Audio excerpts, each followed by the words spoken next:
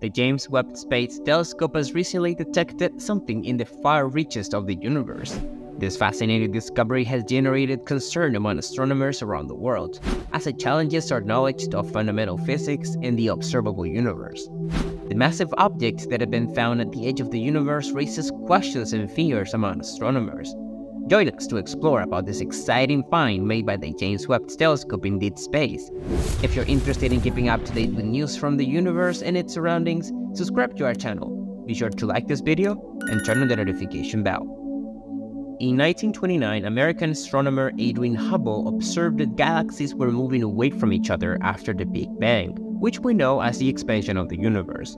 According to Einstein's theory, the universe extends infinitely without a defined edge and possibly curves into itself like a higher dimensional version of the surface of a ball. By observing identical galaxies at opposite sides of the universe, some argue that the universe has no edge. However, others argue that the universe did have a beginning approximately 13.82 billion years ago during the Big Bang. The only light from the galaxy that we can see is that which has traveled less than the age of the universe to reach us on Earth. This region from our extraterrestrial point of view is known as the observable universe and has a diameter of approximately 92 billion years. Due to the rapid extension of the universe in the first moments after the Big Bang, this region has moved away at speeds faster than the speed of light. The observable universe is bounded by a horizon similar to the horizon of the sea. Just as we know that there is more ocean beyond the horizon, we understand that there are an unlimited number of galaxies beyond the cosmic horizon. The prevailing theory is that the light from these galaxies has not yet reached us.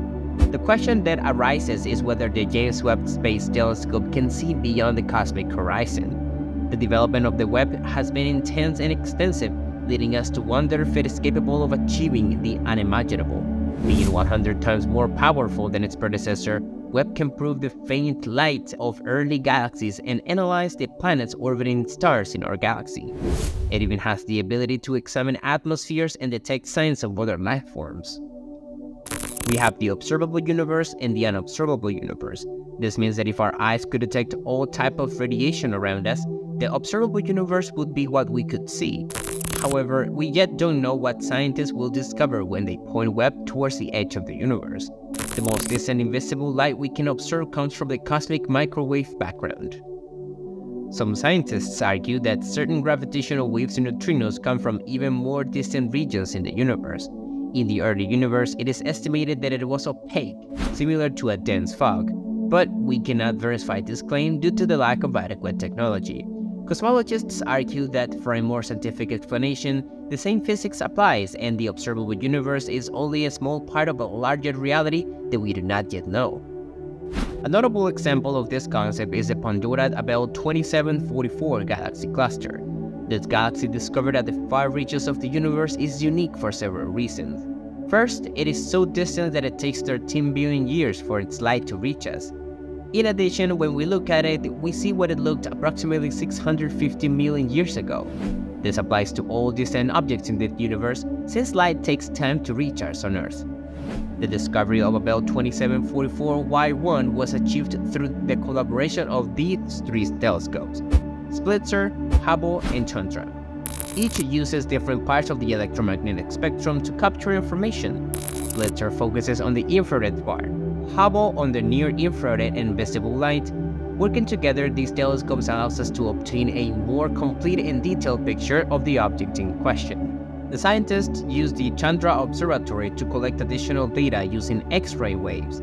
With the collaboration of the three observatories mentioned above, astronomers were able to observe galaxies up to 100 times farther away than they could have observed separately. The Chandra Observatory was the first to be used by astronomers from the Instituto de Astrofísica de Canarias and the University of La Laguna. The Spitzer Observatory was used to calculate the distance between the object and Earth, as well as its position. It also made it possible to determine the number of stars in this galaxy and to obtain images of ABELL 2744Y1. The astronomers used the gravitational lensing method, comparable to using magnifying glass to deflect sunlight. This method made it possible to focus images of distant galaxies using galaxies closer to Earth. According to Einstein's general theory of relativity, the use of gravitational lensing was predicted to examine more distant objects in the observable universe. As for the size of ABELL 2744Y1, this galaxy is almost 50 times smaller than the Milky Way, with a width of about 23,000 light-years. However, it compensates for its size with a high stellar population, creating stars at a rate of 10 times that of our galaxy. This phenomenon is common in very old galaxies. Its redshift is 8, indicating its distance and redshift to the red end of the spectrum due to the expansion of the universe. Redshift is a measure of how much the light from an object has shifted towards redder wavelengths due to the expansion of the universe. Before the discovery of the ABELL galaxy, the most distant galaxy known to humans had a redshift of 7. However, not all distant objects are galaxies. In this case, we refer to a supernova, which is an impressive cosmic event. The most distant supernova discovered by astronomers is called 162 NM. Its peculiar name is due to the fact that it was identified in the context of dark energy research, which seeks to understand the force responsible for the expansions of the universe. Supernovae are massive explosions that represent the last moments of a star, when it exhausts all the elements it gives used to stay alive. Some of these stars can be at least 5 times larger than our Sun. The apparent brightness of a star in our night sky is due to the balance between two opposing forces: gravity, which tends to pull up the star into a dead point, and nuclear fusion in the star's core, which exerts outward pressure. When a star runs out of fuel, it begins to cool and the pressure gradually decreases. Eventually, gravity becomes dominant and the star collapses rapidly. This collapse triggers a shockwave event that causes the outer section of the star to explode, releasing an enormous amount of energy.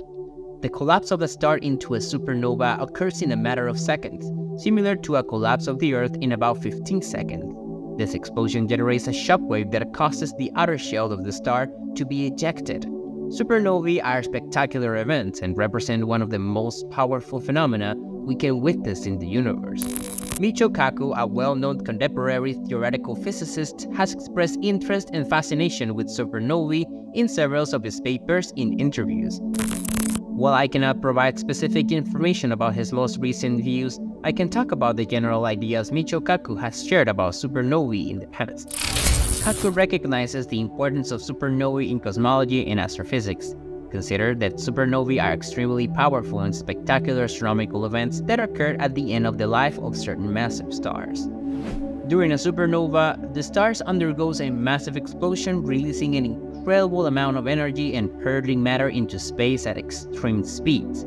These events are crucial for understanding stellar evolution, the formation of heavy elements, and the dynamics of galaxies. Kaku has also highlighted the fundamental role of supernovae in generating the chemical elements necessary for life as we know it. In supernova explosions, elements heavier than iron such as gold, platinum, and uranium are synthesized. These elements are dispersed into space and can form part of the later planetary systems, including our own. Therefore, Mok Kaku considers supernovae to be crucial events for the formation of planets and the possibility of life in the universe. What do you think? Let us know in the comments box your opinion, and remember to like and subscribe. Thank you so much for watching. See you soon.